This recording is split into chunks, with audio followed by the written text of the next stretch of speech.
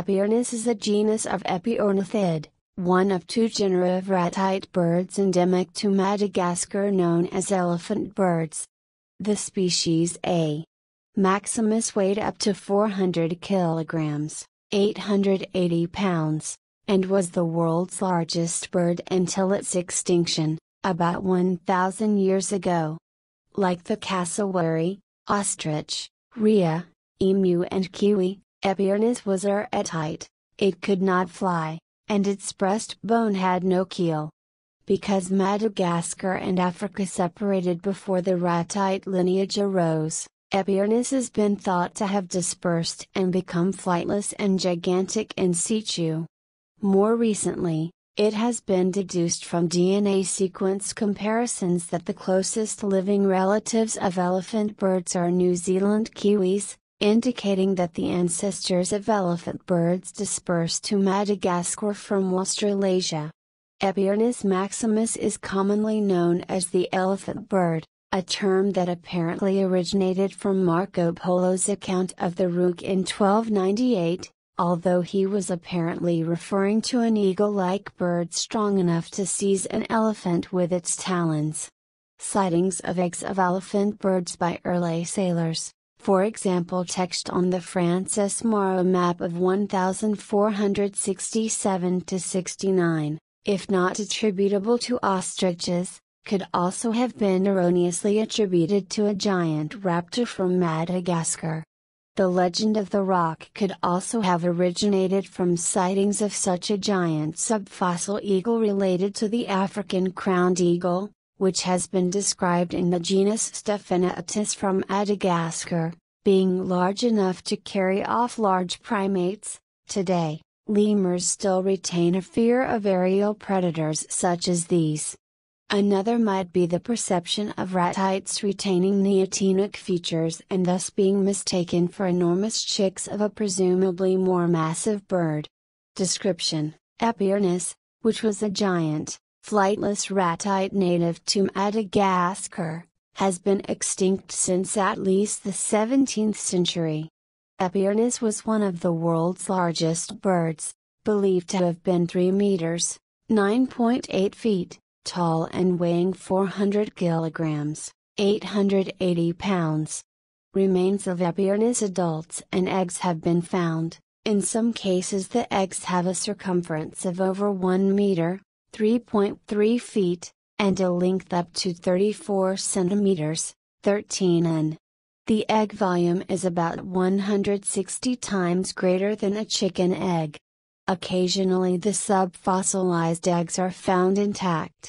The National Geographic Society in Washington holds a specimen of an Aepyornis egg which was given to Louise Martin in 1967.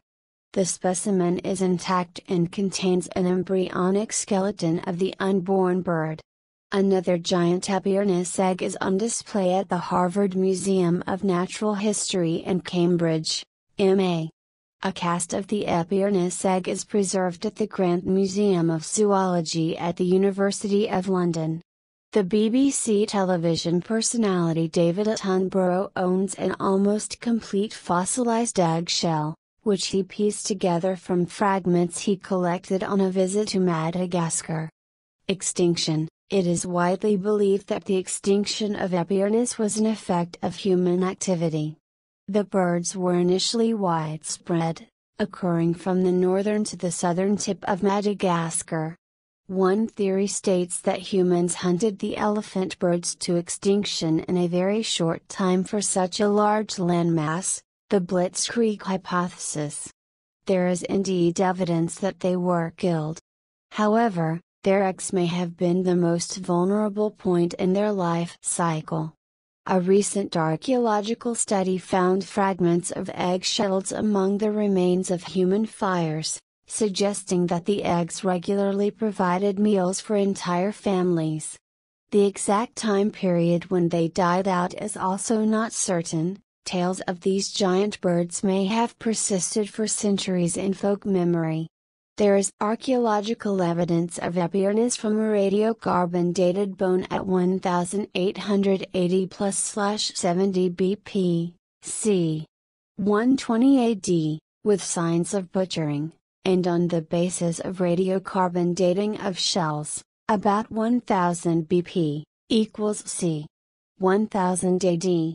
It is thought that Aepyornis is the Malagasy legendary extinct animal called the Vorum patra, Malagasy for marsh bird, Vorum translates to bird. After many years of failed attempts, DNA molecules of Aepyornis X were successfully extracted by a group of international researchers and results were published in the Proceedings of the Royal Society B. It has also been suggested that the extinction was a secondary effect of human impact due to transfer of hyperdiseases from human commensals such as chickens and guinea fowl.